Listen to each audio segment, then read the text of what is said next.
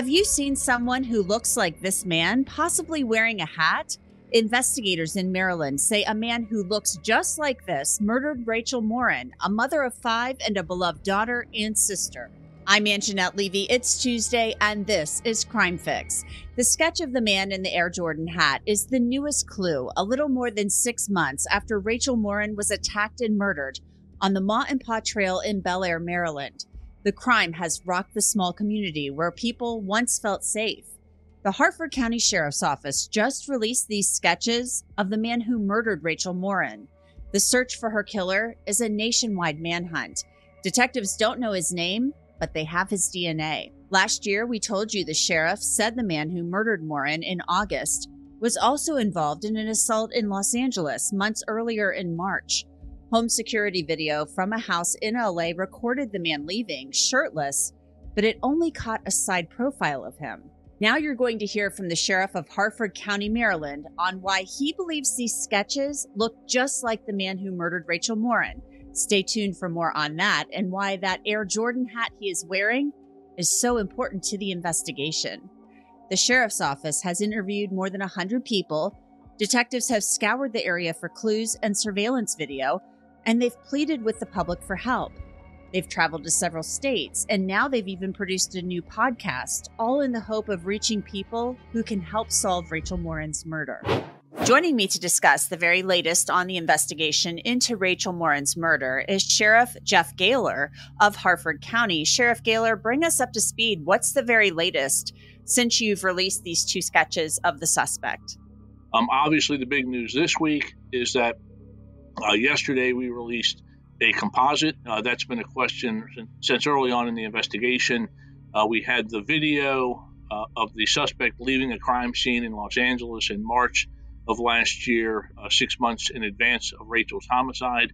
And from that crime scene, DNA was collected, and there was some Ring doorbell camera, which gave us a short video and a side, more of a side picture in the back of the suspect. So working off of that and talking to witnesses and witnesses here in our county who saw an individual that they thought suspicious along the trail in the days and hours ahead of Rachel's homicide, we finally have a composite that we have a much higher level of confidence in. It's been shown to both the people here and the people in Los Angeles, and they feel that it's a good representation, an accurate representation of our suspect in this case. So when you say it's been shown to people there in Maryland, in the Bel Air, Maryland area, Harford County, and I'm assuming the person in Los Angeles, the house that this person was leaving, because that's where you got some of the DNA from, or, the DNA matched, the DNA left on Rachel Morin matched DNA from that incident in Los Angeles. So somebody from that incident was able to say, yeah, that looks like him. Correct. And there were actually, and again, that case is still an active investigation being investigated by the Los Angeles Police Department. So we're limited on what we can say about that.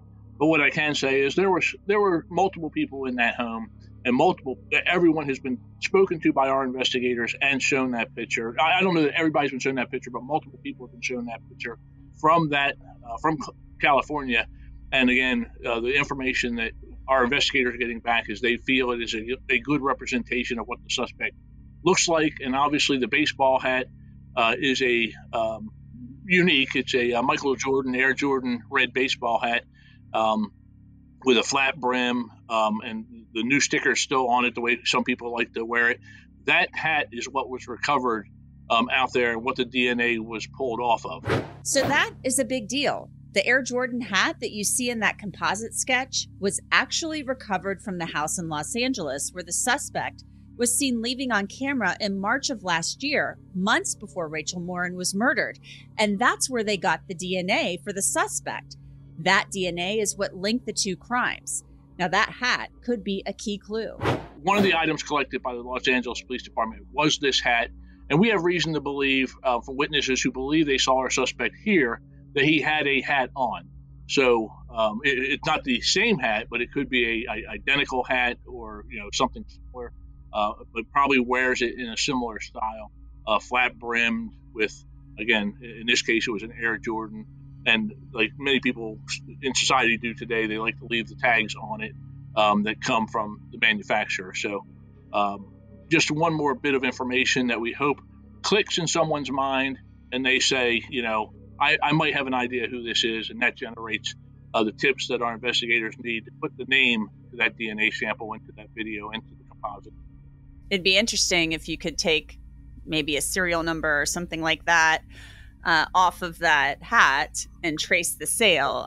With computers in this day and age, it's amazing what they can do in tracing sales. I will say, and we're not going into, we're being careful not to release any investigative information that the investigators or the prosecutor wants us to stay away from.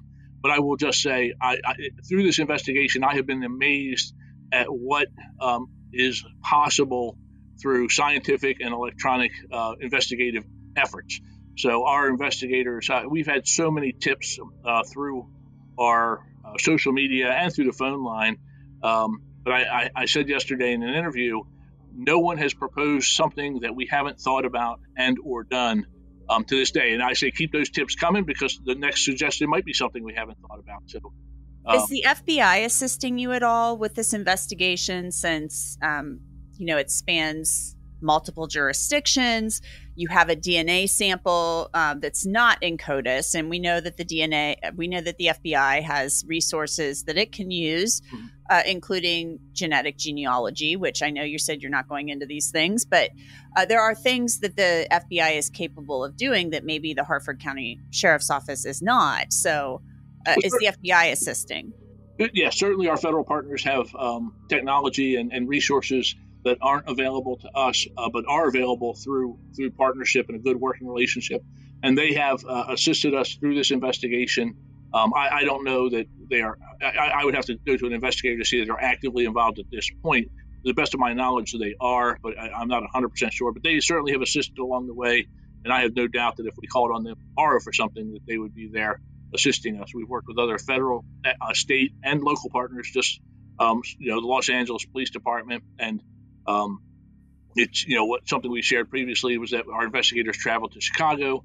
We worked with that police department on doing an interview up there of not a suspect, but of a potential witness in the case. So we continue to work with all of our partners, even the private sector, who might help us solve this horrific crime. This is a horrific crime, and it's terrifying. Just to me, this is every woman's worst fear. You're attacked while you're out doing whatever. You're out going to the grocery, you're out doing whatever. I mean, Rachel Morin went out for a run or a walk on a trail and never came home. Right. And she, has 5 children that she left behind. She has a family who loves her. You've got this incident out in Los Angeles where this guy just kind of walks out of this house. I mean, God only knows what happened there, because LAPD is not saying. So to me, I find this guy to be terrifying.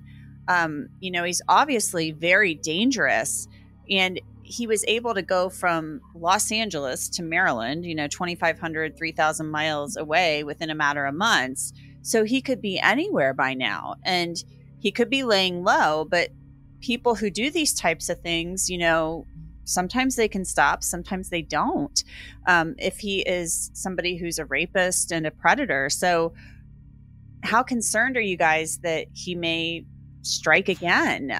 Or maybe you will be able to catch him. I don't know. Or maybe he's left the country. I have no idea. I mean, and all that, right? And everything you said is spot on and very possible. We don't know whether he is from here and happened to travel out to Los Angeles when that crime occurred, and then has come back and then committed the act here. We don't know whether he's from there and traveled out here, and or he's just transient and traveled somewhere in between. The only thing, kind of new information that we have released, is that investigators are confident that in the days and probably weeks ahead of time, that he was here, not just a random passing through for 10 minutes and found this trail and it was a crime of opportunity. They do believe, based on witness interviews here, that he was here for some time, like I said, a week or days ahead of the homicide. And in that time, he had to interact with people. Even if he's not here now, in that time, he had to stay somewhere. He had to eat. He had to, probably work somewhere. We're confident that people here interacted with him, and we need them to look at the composite. We need them to watch that video and provide us with whatever investigative tips that they might have.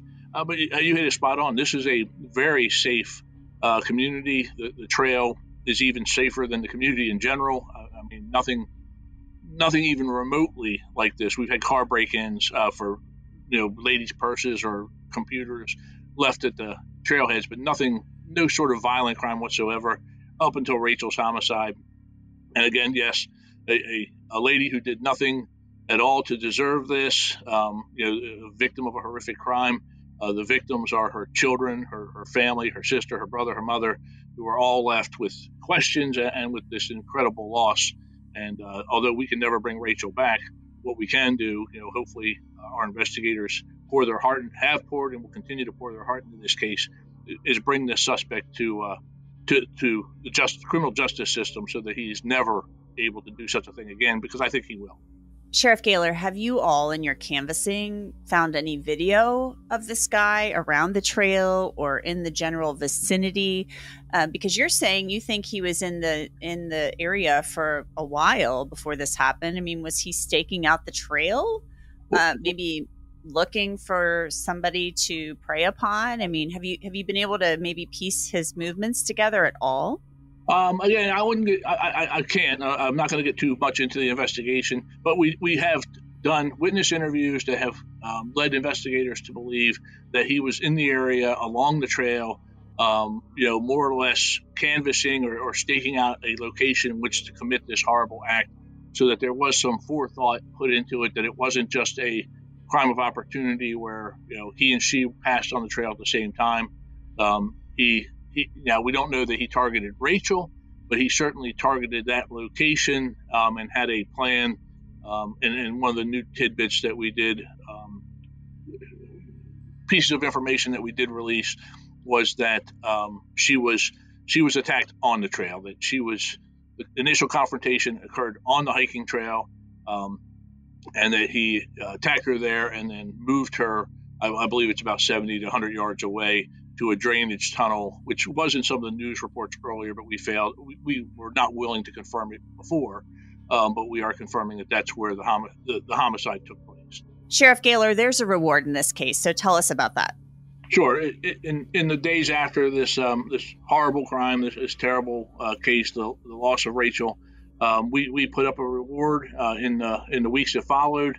Several organizations, the family as well, has worked to increase that. Recently, there was a $5,000 addition. So the reward for information leading to that suspect's identity and arrest and prosecution is now at $35,000. So we're hoping that that might motivate someone who, and again, I think someone out there has seen that video and or the sketch and has an idea who that is, and they need to share that with us. And hopefully, $35,000 is some motivation to do so, but shouldn't be needed, because this, as we spoke about, this individual will commit one of these horrendous acts again if he's not removed from the ability to do so. And you've had a lot of tips coming in since you released that sketch. We have, again, in the 6 months early in the investigation, as it goes with any investigation, the tips were rolling in. They've continued to come in over 6 months, but they've certainly slowed down a lot. The release of the composite, the additional information, us releasing it through sharing a podcast where we discuss the case, something new to reach new people who don't necessarily read a paper or watch the nightly news, reach a new audience. The tips have really picked up quite a bit. So hopefully in those, our investigators will find the tip that they need. Sheriff Jeff Gahler, thank you so much for joining us. And we hope that this reward, we hope this sketch leads to the identification of a suspect in this case. We appreciate your time. Absolutely. Thank you. Anyone with information about Rachel Morin's murder should call 410-836-7788, or you can email rmtips@harfordsheriff.org. That's Crime Fix for this Tuesday, February 13th, 2024. I'm Angenette Levy. Thanks so much for being with us. We'll see you back here tomorrow night. Until then, have a great night.